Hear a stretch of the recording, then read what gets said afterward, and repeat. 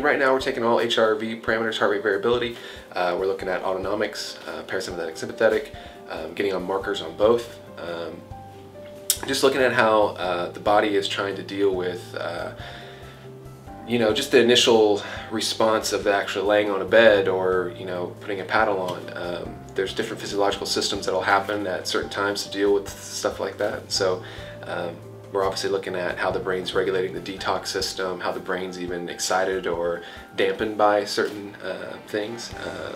And yeah, we're just looking at and see how people react, and then how long certain reactions take, and see if people upswing, right? And obviously everything right now has been great on the results side. Some people detox a little bit, but they actually don't even notice it. We're just taking in what the physiological systems are doing.